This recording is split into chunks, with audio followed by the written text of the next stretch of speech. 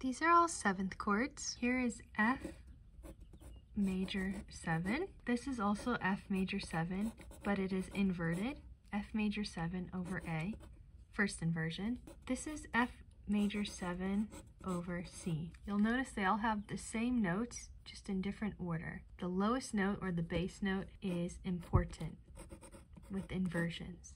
F major 7 over E. It looks like we're in the key of F major, so we're going to write for the function that this is the 1 chord and the 7th is present. If we didn't have the 7, it would just be a triad. Now we're going to express a 7th chord first inversion, and that's going to be 6/5.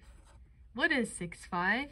From the bass, the lowest note, this interval is a 6th, this interval is a 5th, 6/5. Relative to the bass, it's telling us where we can find the tonic and the 7th, where those kind of hinge together. Same thing here, it's a 1 chord, but now we found our tonic and 7th, which is a 4th from the bass and a 3rd from the bass. So this is 4/3. And here our tonic and 7th is right at the bottom because we're in 3rd inversion. So we just need to write a 2 because that's the interval of a second. So we have 7, 6/5, 4/3, 2.